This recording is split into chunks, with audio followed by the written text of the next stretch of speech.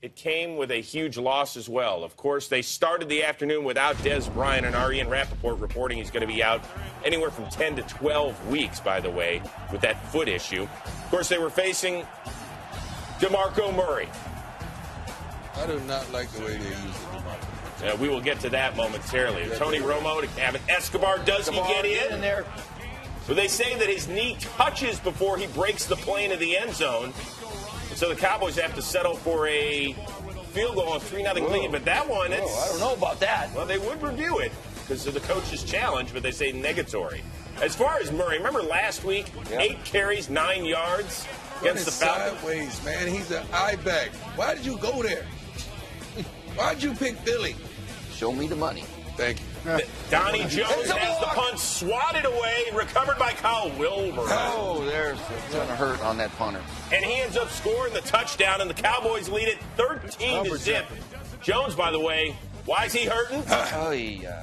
Maybe he could have called a helmet-to-helmet on it, by the way. I don't know. Double check. Huh? Get the punt blocked, then you get blocked. Depleted.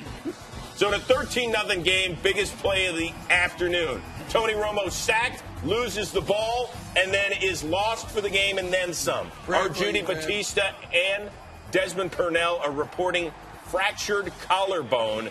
The Cowboys will evaluate and assess his situation come Monday. But Romo, done for the foreseeable future, is a left collarbone injury, same one that he broke in 2010. And you can see Jerry said, dang. Something like that. So that means, Brandon Whedon, you are next man up. And so they're playing without their quarterback and their best offensive weapon, and their best running back is running the ball these days for the Philadelphia Eagles, just to let you know. Eagles trying to get back in it, down 13-0. Sam Bradford has it picked off by Sean Lee. Bad decision. One of many bad decisions by the quarterback today. And Sean missed last season with an injury, and boy, the Cowboys need him this year.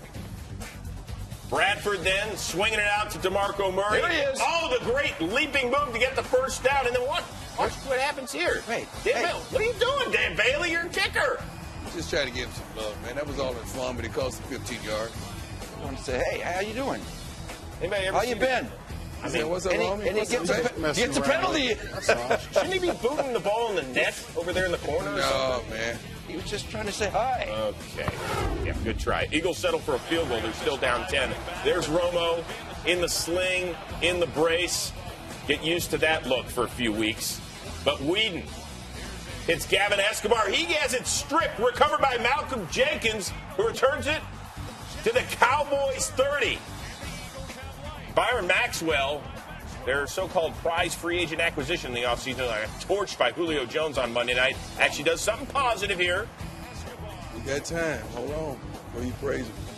But then next snap, oh no, Bradford wasn't ready for it. Nick Hayden recovers. Chip Kelly saying, wait a second. With this high-octane offense, we got 3 points? Bulls are relentless right now. Ball comes out. He's not expecting the ball at all. Lucky it hit him or it would have been sailing back 40 yards. You're talking about a Pro Bowl center and Kelsey out there trying to do his thing, and he just couldn't. After a Cowboys 3 and out, Bradford, ball is tipped and picked by J.J. Wilcox. Bradford, 23 of 37 on the day for 224. Pair of interceptions. As for Brandon Whedon, looked pretty darn good. 7 for 7, 73 yards, and that touchdown to Terrence Williams, who actually stepped up on this day. 4 grabs for 84 yards in that score. And the Cowboys, a huge victory, 20-10, even though it looks like they are going to lose Tony Romo for the foreseeable future.